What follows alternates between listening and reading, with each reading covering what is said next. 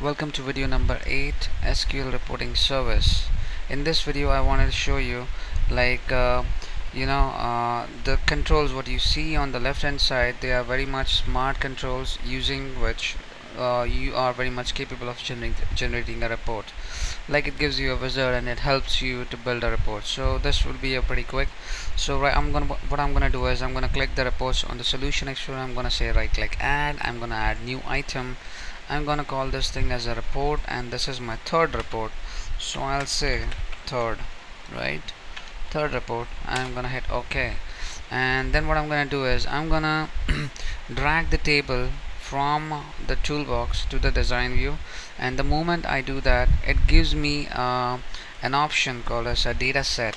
I mean, like from where you wanna query the database, right? So what I'm gonna say is I'm gonna call this database as a third database. I think I have write correctly, and then this is my third data set, and this third data set is going to use a connection. Right now I don't have a connection, right?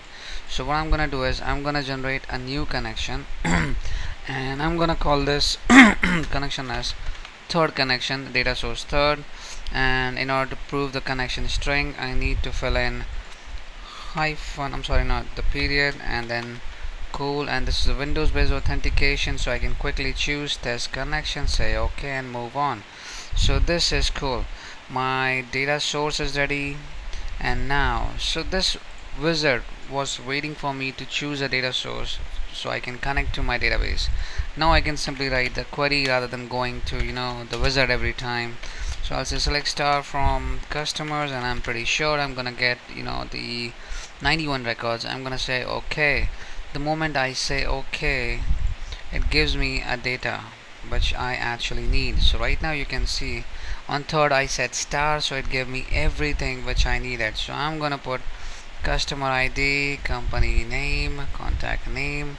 Then I'm gonna right click, and then I say insert column right side, and I'm sorry, then I'm gonna say city. I think this would be enough to give you an idea what exactly I'm trying to do in here. And I'm gonna hold this thing and I'm gonna make it a little wide, and I'm save it and preview it. Alright, so you can see the data, the 91 rows at the same time. At the same time I can go back to my design and I can change, select top 20 star from OK, and then save again, and now I know I'm gonna get only 20 records. So the option of pagination is gone, right? So the reporting service, the tool is very much smart enough to understand these things. So same is the case for the matrix as well. If I drag a matrix and I already have the data with me, and I simply start putting company name, I'll putting by the city and so on, so it will work out for me automatically. And I'm gonna, I think, put a company name as there, and I'm gonna put a contact name, and I'm gonna save this thing and I'll try to preview it, but the report would have gone down. So let me do one thing. Let me go up and let me get rid of this thing, and let me take this guy up. Alright, move up, and I'm gonna push this towards the right.